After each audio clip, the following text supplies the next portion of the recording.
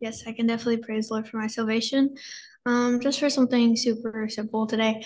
I was in Spanish, and my for the past few classes we just had a sub. So, like, but so anyway, and then my teacher's just like, I'll be giving back some work, and one of the quizzes we did that was like more of a pop quiz. And she's just like, you guys didn't do very good at it. And for some reason, I got scared, but I'm like, I'm half Spanish, I'll be fine. And then she gave me the quiz, and on it, it was a developing, which in our marking system isn't very good. And then I looked at the top, and it was a different Sophia. So I was like, this is the wrong Sophia. And then she gave me my quiz, and I did really good on it. And for the other sheets, I did really good on it. And so, yeah, I guess I can just praise the Lord for that simple need, I guess.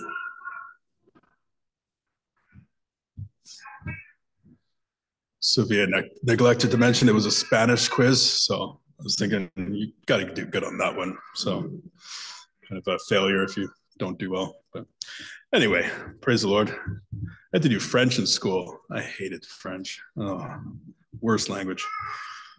If you know how to speak it, it's fine, but trying to write it down. All right, another testimony. Sister Amy Wong and Sister Sharon Burnell. We'll have it in that order.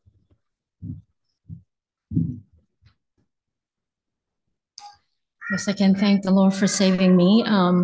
Before I went away for this trip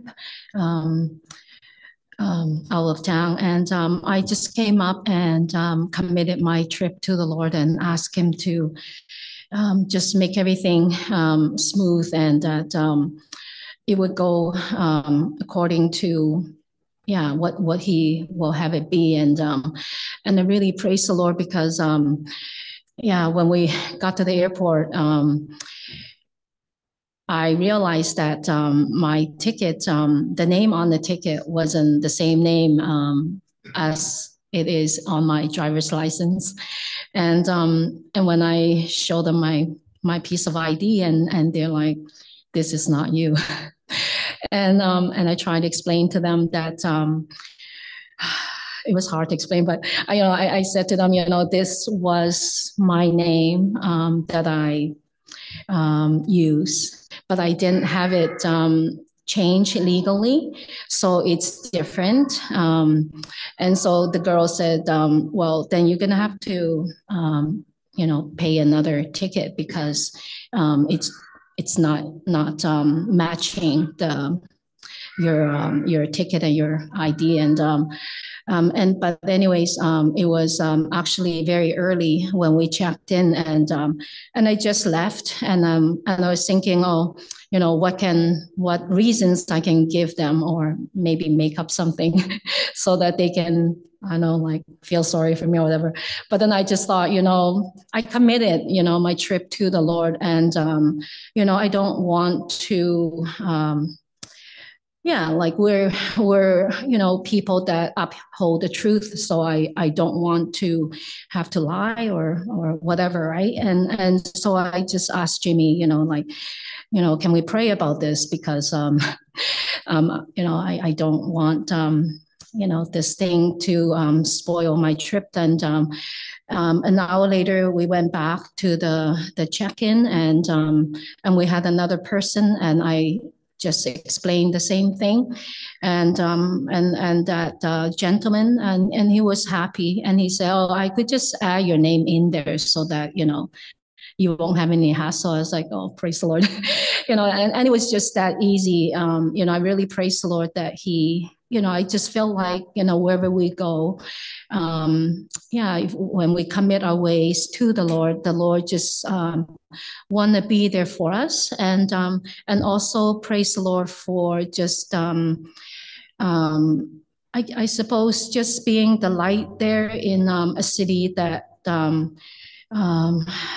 doesn't have the knowledge of God. And there are people that I met there, they have some religious backgrounds, but they don't have the truth. And because of that, when we, see the way they live our lives and just open up the Bible, and it's just very different, and, they can say they're religious, they go to church, but, we know that it's not going to please God in the end. And I just praise the Lord because I had the opportunity to, just talk to a few of them and just explain to them, just even like recent events, why things are happening the way they are. And, I'm just very grateful because we have this message that, not only it'll save ourselves, but yeah, people out there, I don't think they think too much about what is going on because their lives are already very busy, with work and with, looking after children or just, stuff. But, our lives are busy here as well, but we always set aside that time for the Lord. And even at home, when we're not at the meetings, we're talking with the Lord and we're seeking for the Lord to teach us, things that we don't know so that we can be taught first so we have something to teach others. And that's just very, very special because the world needs that. The world doesn't have that out there. And I'm just so grateful because the Lord saved me first so that, then we can give other people hope and, and let them know it's coming. So, I thank the Lord every day for my salvation.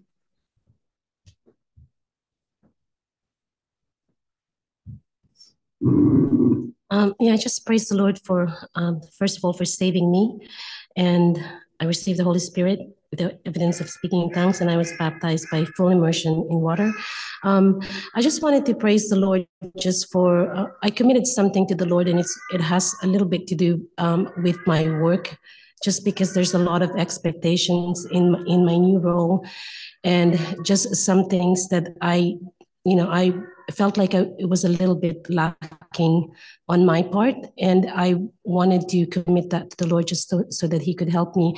And I praise the Lord because He answered very quickly, and because I'm not busy enough, I've just found myself enrolled in a program, so I'm back to school and working at the same time, and at first, I was a little bit apprehensive about that. I know that it will help me personally and it will help me with my work, but at the same time, there's quite a bit of commitment when you're doing schoolwork, and I haven't been to school in a very long time. So it's a bit of a different environment for me. And, but the fact that it was sponsored and it was offered to me, I took it as an answer from the Lord because I did ask, and the Lord provides. So I praise the Lord for providing that for me, and I've been doing it for the past.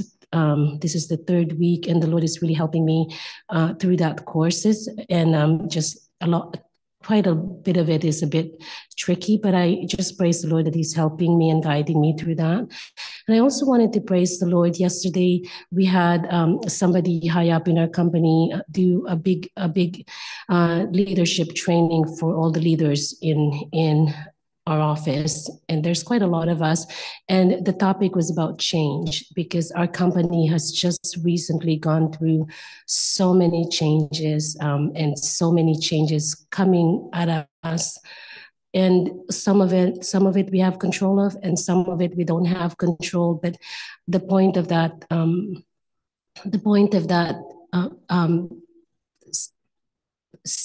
I don't know what to call it, like seminar, whatever it is, because it's a few hours.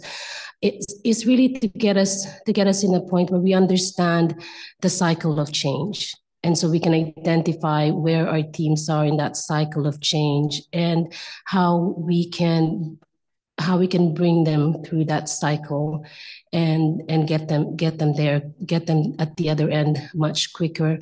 And also about how we respond to change and what our attitudes are towards change. And I praise the Lord because going through that and listening to her and going through all of the exercises that we went through, I realized how, how compared to others, how the Lord has helped me be good at change. Not that I like change, but I understand at the end of it, and through it, that the Lord is with me. And I guess it's the faith that the Lord gives us, and the hope that the Lord gives us, and having a vision that to know that we're not hampered by that change, that we're not reliant on other people, and we're not reliant on circumstances, that regardless of what it is, the Lord sees us through. And that's been all of our testimonies. We've gone through many changes in life, and the Lord has brought us through each and every one of that. And I just really praise the Lord for that, because I know that that's what I stand on. Like it doesn't rock the boat for me when there's changes coming at us. At the end of it, I can remember when I sat down for a ministry a long time ago with pastors, that he's excited about change. And I didn't think I would be excited about change, but I realized that I am excited about change because I know that there's something new the Lord has for me. And I just really praise the Lord for those thoughts.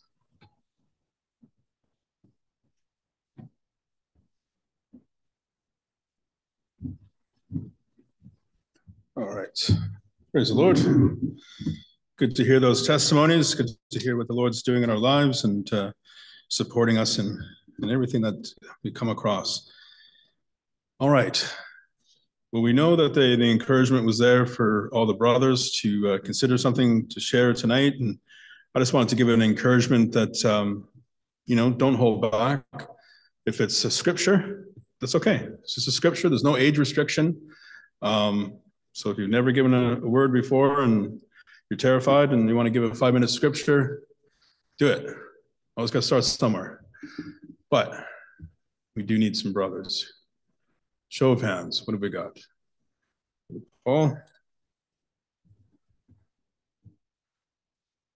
James? Nick? What else we got? Asher? Anyone else?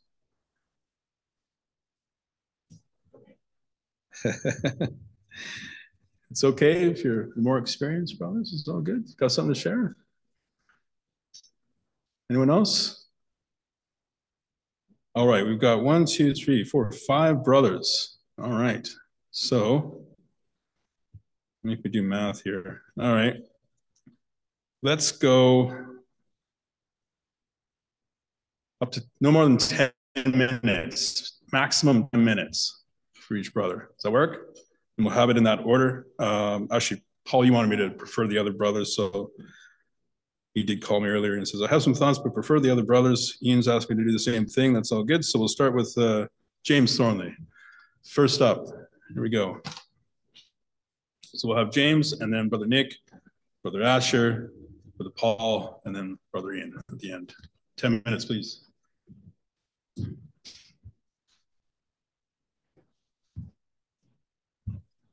Sorry. All right, if we can turn to Ephesians in chapter 6, please.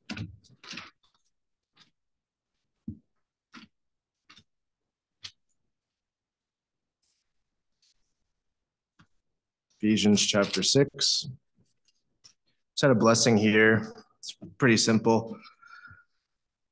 Just putting on the whole armor of God and how important it is to put on the whole armor of God, especially with what we're dealing with on a day-to-day basis.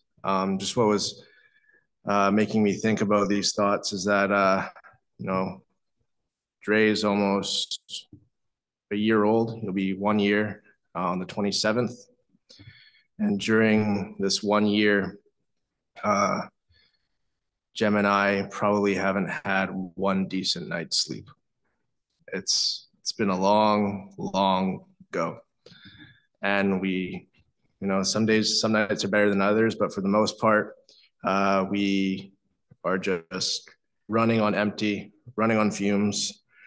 And the thing that I just try to minister to Jem and myself is that, you know, just the Lord's strength, the Lord's peace, all those things, that we can't do this in our own strength. We can't do this through our own power, especially when it comes to sleep. You know, there's things with kids where, you know, all these different milestones that babies reach, and we get excited for all of them, and we don't really rush them. We're just, oh, that's awesome, he's crawling. Oh, that's awesome, he's standing. Oh, that's awesome, he said mama, dada, that's so cool. But we weren't really rushing anything. But the thing that we usually try to rush and that we're really trying to get them to do is sleeping properly, because it affects us the most and it really wears on us. And we just know that it's all just a matter of time, and eventually he'll get it. But during this time of this struggle, I just ask the Lord, Lord, just continue to give us that strength, continue to give us that peace, and all the things that the spiritual fruits that we're able to just get on with our day and function. And that's just an example with just that one thing that we're facing, but it goes with anything in the day, with work, with school, with just people in general, with our own thoughts of the flesh, is that we're not really powerful within ourselves. You know, the flesh can be arrogant and sometimes and try to take on things, saying, oh, look at me, I can do it. I'm like, you know, I'm so manly or whatever, I can just take on all these things or whatever. I'm so, like, it's all pomp and show. But realistically, in the flesh, we're nothing. And how important it is on a daily basis to wear this whole armor of God. So in verse 13 of Ephesians chapter 6, wherefore take up unto you the whole armor of God, that ye may be able to withstand the evil day, and having done all to stand. Stand therefore, having your loins girt about with truth, and having on the breastplate of righteousness, and your feet shod with the preparation of the gospel of peace. Above all, taking the shield of faith, wherewith ye shall be able to quench all the fiery darts of the wicked, and take the helmet of salvation and the sword of the Spirit, which is the word of God, praying always with all prayer and supplication in the Spirit, and watching thereunto with all perseverance and supplications for all saints.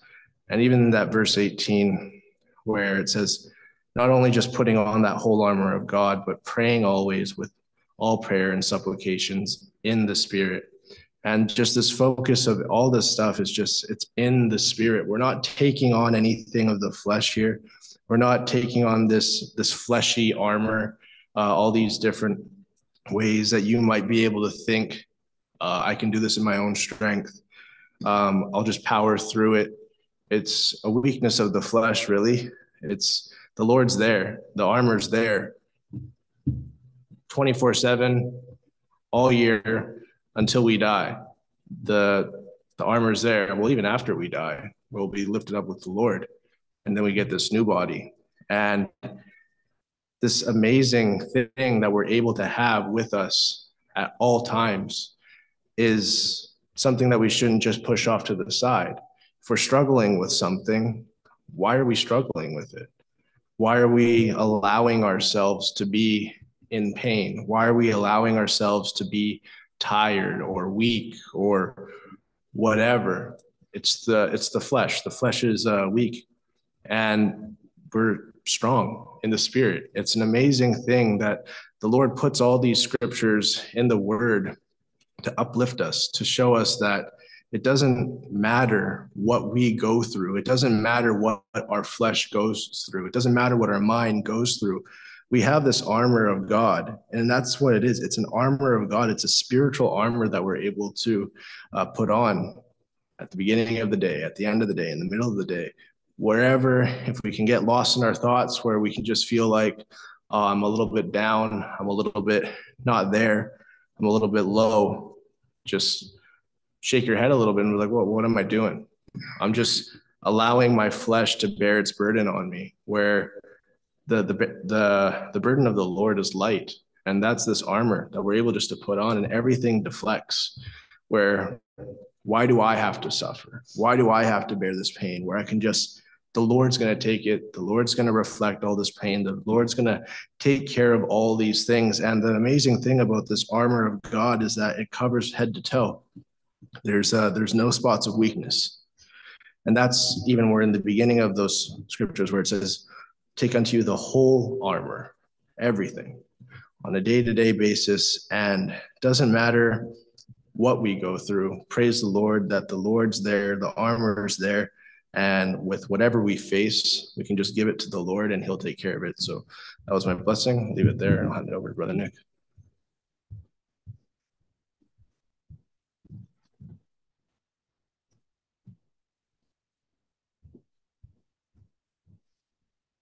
Thank you, Brother James. Let's get some notes up here.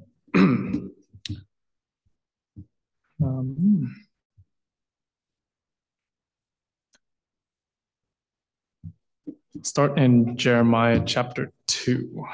Jeremiah chapter 2.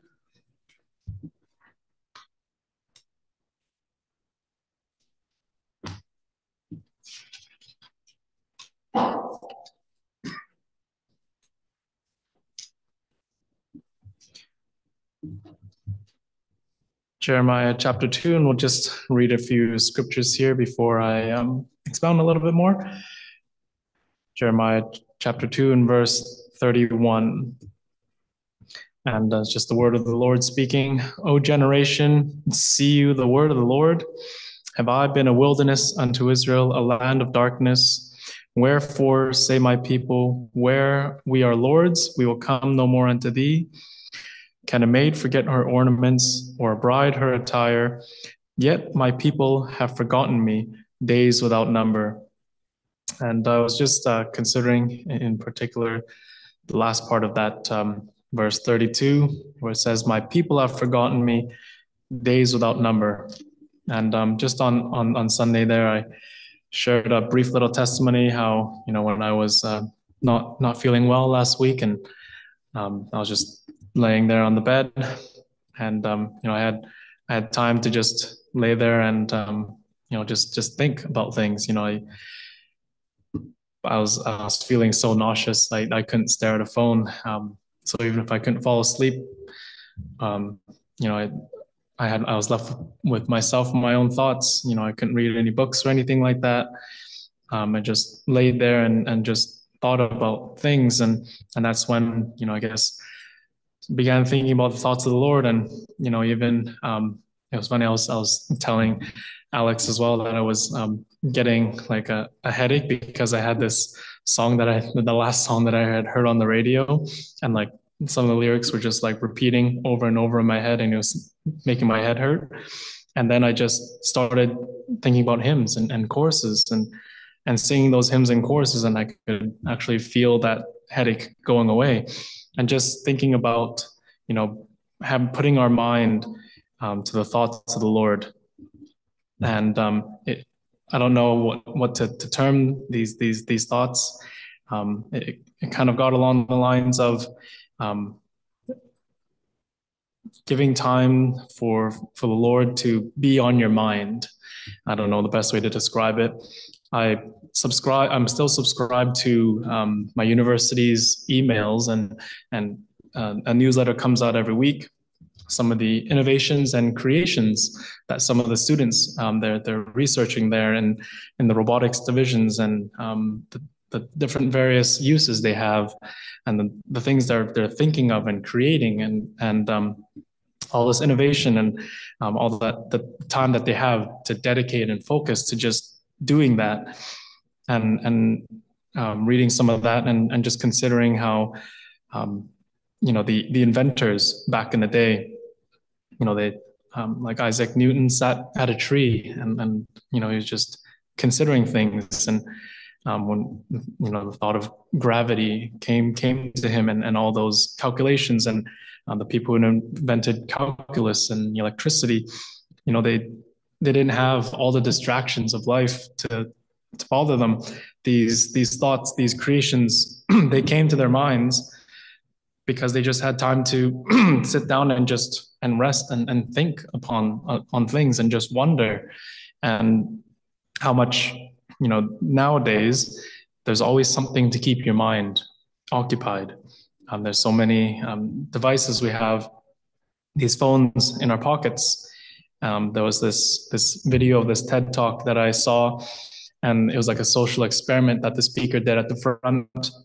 He said, everyone, put away your phone right now and sit on it and just sit there and stare and just look at the screen. And he didn't tell them how long he was going to get them to stare at the screen. And, obviously people started fidgeting. Some people actually took their phones back out. And at the end of it, he said, how hard was that to sit there and do nothing at all, sit there and do absolutely nothing at all. And he explained how it's like the brain has to constantly be doing something. The society has evolved to the point where we're just so busy that once we stop doing something, we don't know what to do. And coming back to the scriptures here, do we find ourselves so busy that we have to fill up our time with something, that we can't just sit down, read the scriptures or pray if we find nothing to do, or when we do have time, how much time are we making for the Lord to think upon him, think about, look into the word and dive into it, the questions we have, to pray to the Lord and ask him to reveal it by his Spirit. We'll just read one more reference just in Matthew 16.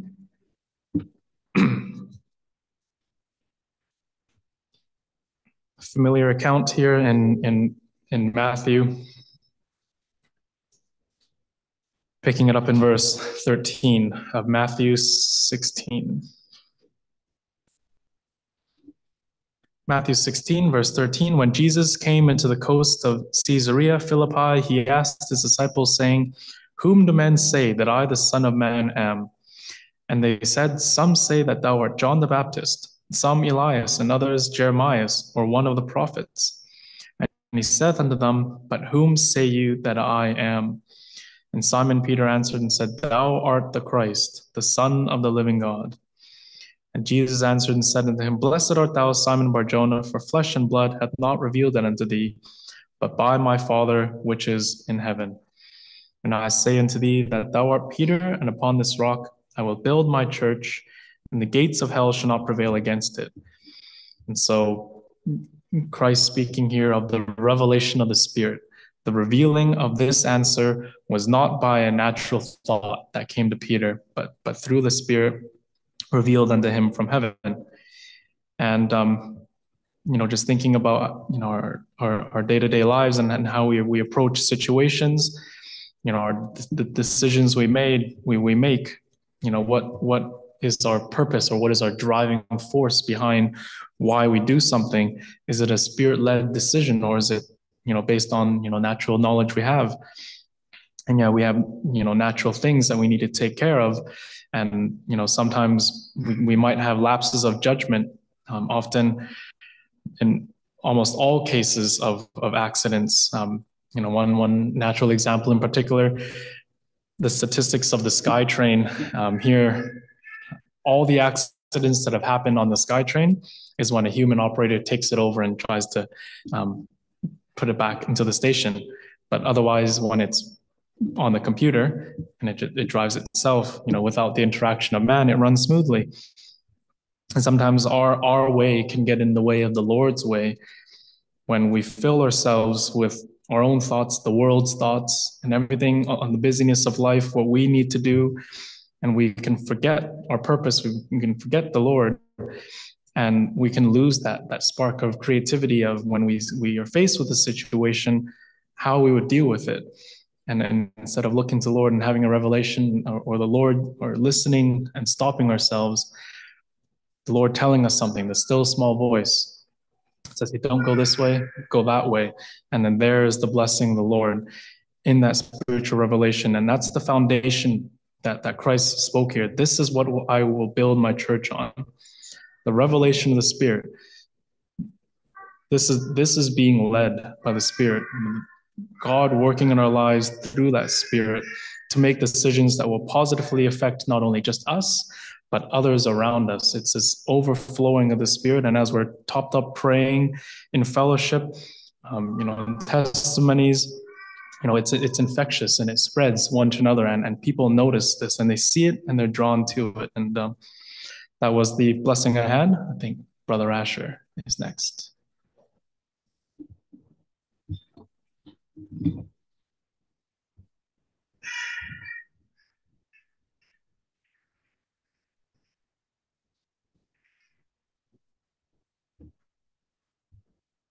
All right, thanks, Brother Nick. If we could all please turn to Isaiah 35, that's okay, Isaiah 35.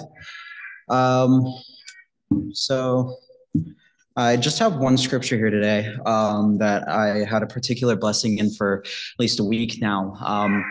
Recently I've gotten Instagram, which is a social media account, and on it, you get reels, just little things that are little clips. I'm sure most of us are aware what they are. And recently I've been getting a lot of Christian reels, which is always a little fun to look at. But recently I got one and I looked at it and I was like, oh, that's familiar. And it was just quoting that one hymn that we sing. It's "Earth has no sorrow that heaven can't heal or can't remove." And that's, although it was just like a simple thing that I came across recently, for some reason it's been on my heart for this entire week. And anytime anything would come up, I would just constantly have that hymn stuck in my head, just playing with any little thing. It's really made me notice sort of what was going around me, especially in my school. I find school is a place of great sorrow. So it was definitely somewhere that I was definitely in a place where I noticed that in the world there was a lot of sorrow. And so this scripture sort of tied those thoughts all together for me. And it's Isaiah 35, verse 10. "And the ransom of the Lord shall return and come to Zion with song and with everlasting joy upon their heads. And they shall obtain joy and gladness, and sorrow and sighing shall flee away." And that's basically what I had a blessing in. Have a lot of conversation with friends, and it all seems to be very sad and bleak conversations a lot of the time. Not that that's all that we talk about, but still, for some reason, that is a theme that consistently is there. And with everybody in school at the moment, I have people that I work with who just seem stressed, anxious, and have all these problems. And yet I don't have any of those problems, and I can say that for certainty. And anytime I do have one of those problems, I can go to the Lord and I pray about it, and then suddenly those problems are gone. And that's just such a mighty blessing I have, that we have obtained gladness and joy. And it can sometimes be easy to forget, especially with myself. I find it's very easy to forget and just think that sorrow and sighing is the only option when it comes to a lot of things. But it's just even remembering that we have attained gladness and joy just sort of gives me that peace and that joy in a way, that the Lord has given us this answer to all of our problems. I just had a simple blessing in that. I'll hand it over to Brother Thornley.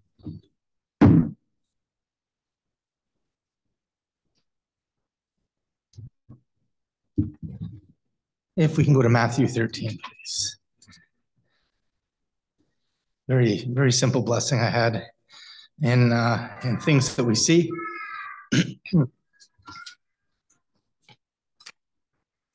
It's amazing to come to the meetings and to forget about the things that are out there in the world and to just take hold of the things of the Lord, to allow ourselves to grow in His grace and learn of His things. It's you can actually feel yourself growing inside or filling up inside when you hear the testimonies and the hymns and the choruses and the blessings that the brothers are sharing. In Matthew 13 and verse 10,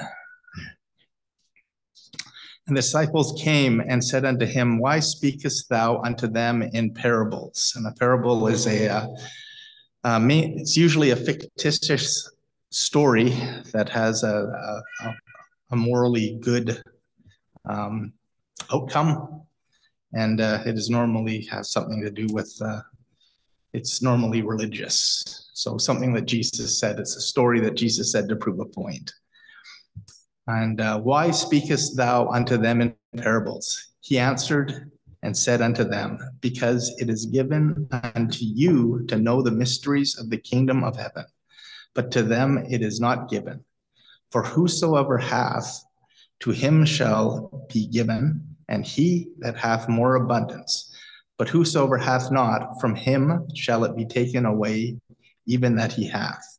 Therefore speak I to them in parables, because they seeing not, and hearing they hear not, neither do they understand. And that's the primary thing that I want to touch on is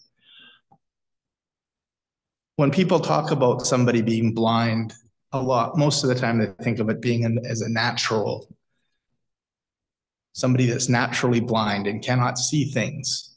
But Jesus speaks to us in parables. And I was likening this unto an understanding, because when somebody understands something, they see what the other person means. They have an understanding. And even if they're naturally blind, they can still understand. And we could very easily witness to somebody who is naturally blind. And if they have an understanding to go, hey, I'm not right with the Lord, they're still able to receive the Spirit and be baptized and go to the kingdom because they see. In verse, I'm not going to have time to get to it, so we'll just read verse 16. It was going to be my last one, but blessed are your eyes, for they see, and for your ears, for they hear. So when we received the Spirit and came unto salvation, God enlightened us that we had an understanding of his word. And we can look at this word like the other thoughts we've heard, brothers looking into the word to give them an understanding that they could stand up and share that blessing, that we could all see what they saw. And we can rejoice in that. If we can go to John 9, please.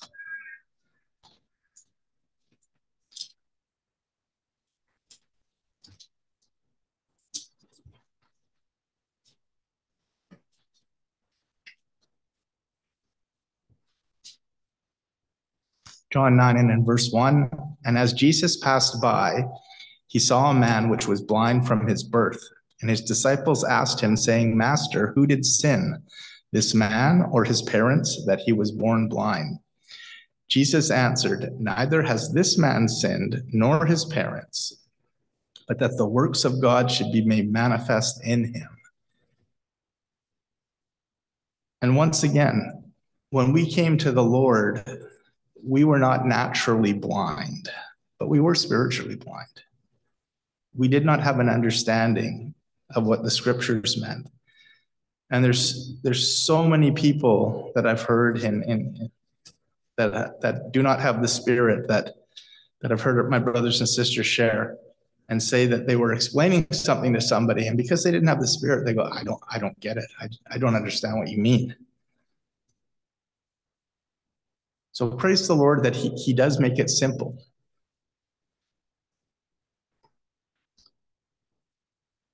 And when we receive the Spirit and our eyes were opened, and we have that understanding that the Lord is real, that the Lord is true.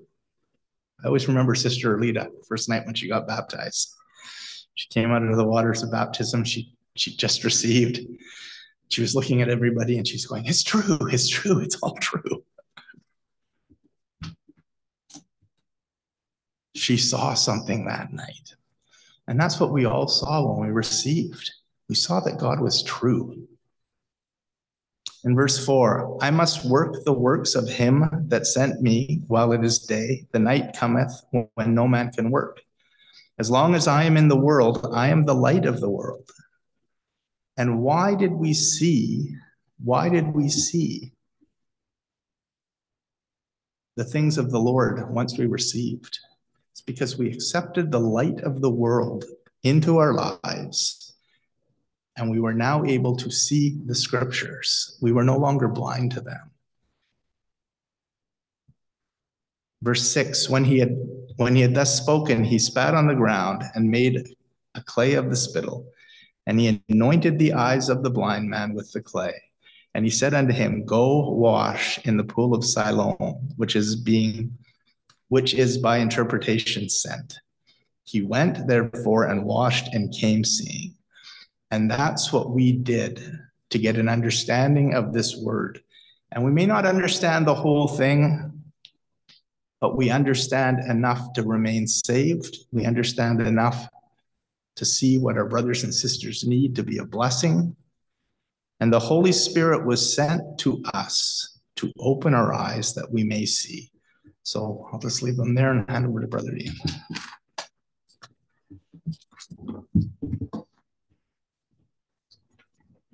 Thanks, Brother Paul. Let's go to Galatians chapter 4.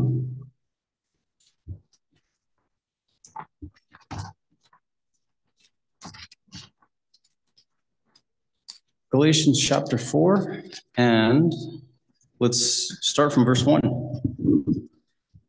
Now I say that the heir, as long as he is a child, differeth nothing from a servant, though he be Lord of all, but is under tutors and governors until the time appointed of the Father. Even so we, when we were children, were in bondage under the elements of the world. But when the fullness of the time was come, God sent forth his Son, made of a woman, made under the law, to redeem them that were under the law, that we might receive the adoption of sons. So just this likeness here from verse 1 that an heir is like a child. And isn't that different from a servant? Because they are under tutors and governors until the time appointed of the Father. So as we know, a child is very much, they're a dependent, aren't they? So they completely and solely depend on their parents. You couldn't just, have a 5-year-old and say, "Hey, get out, go get a job, go figure it out, go figure out life." They are completely at the mercy of their parents, and so it paints this picture here of children and a form of bondage, if we're likening it unto fallen man and sin, man under the bondage and under the yoke of sin. When we were children, we're in bondage under the elements of the world, it says in verse 3. But when the fullness of the time was come, God sent forth his Son, made of a woman, made under the law, to redeem them that were under the law, that we might receive the adoption of sons. And because you are sons, God hath sent forth the Spirit of his Son into your hearts, crying, Abba, Father. Wherefore thou art no more a servant, but a son, and if a son, then an heir of God through Christ. Howbeit then, when you knew not God, you did service unto them which by nature are no gods. But now, after that you have known God, or rather are known of God, how turn ye again to the weak and beggarly elements, whereunto you desire again to be in bondage? And I was thinking about, I'm sure we've all seen this movie. It's, the original one was in the 80s, Annie, the orphan. And they redid it in the early 2000s. Jamie Foxx, Cameron Diaz. Wasn't as good as the first one. 80s movies, I have a special place in my heart for them. But in the movie, as we've all seen, Annie is in this orphanage, and it's a life of bondage and it's a life of servitude. And the whole movie, well, half the movie, all she wants to do is be delivered and be adopted. And all these kids, they just want out. They just want to be delivered from that bondage and from that place of servitude. And so Annie gets adopted, Daddy Warbucks, and he is like a savior figure. He has all of this wealth and provides her with everything. He's a good man and all of these things.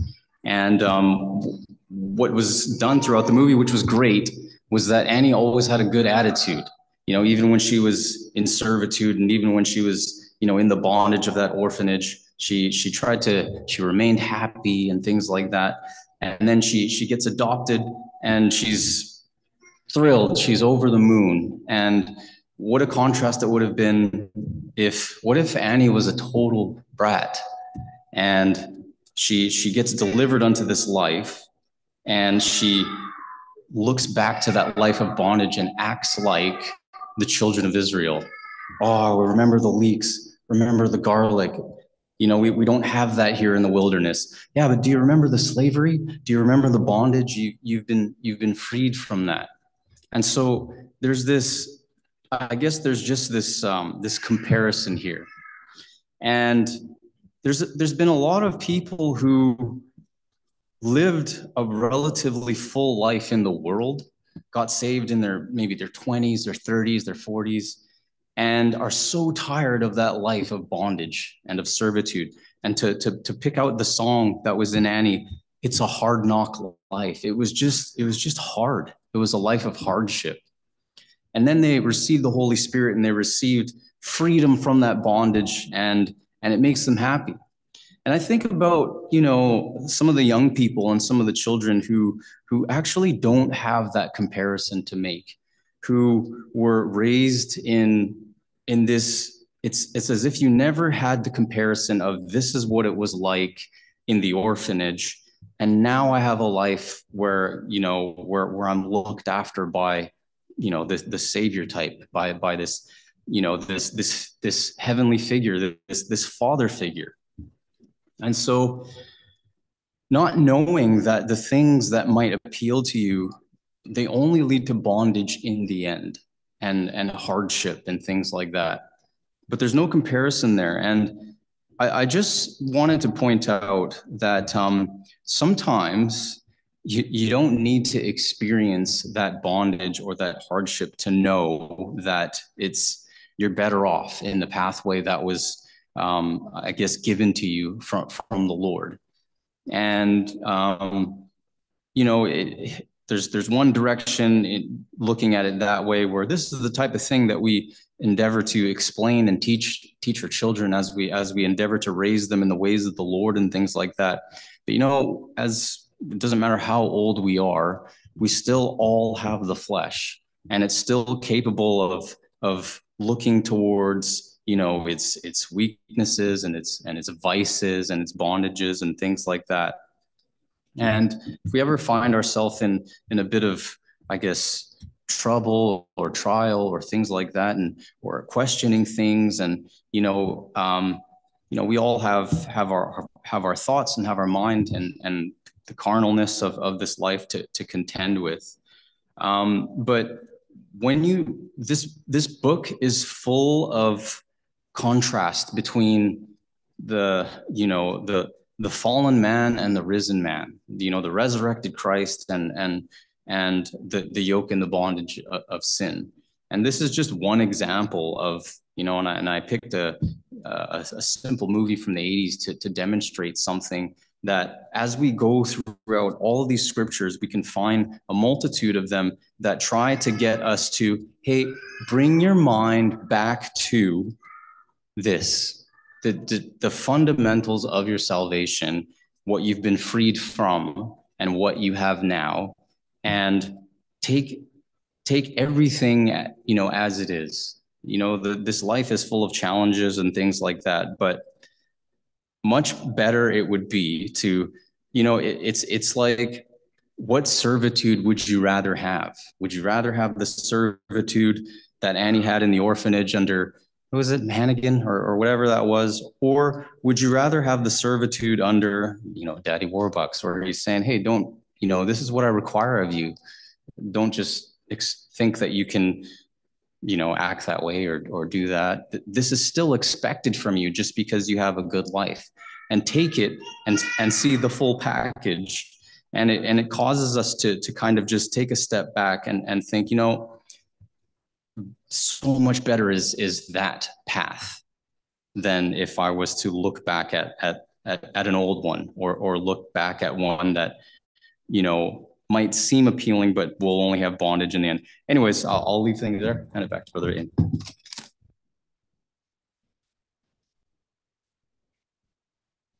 All right, praise the Lord. Wonderful to hear all the different blessings from the brothers, and you know, full night of blessing. We can all rejoice in that, and obviously the Lord's working there, and we rejoice for everybody that shared things tonight, whether it be testimonies and the hymns and the word itself. But we'll get down for a time of prayer now, and if there be any needs, please come forward. We'll commit that unto the Lord.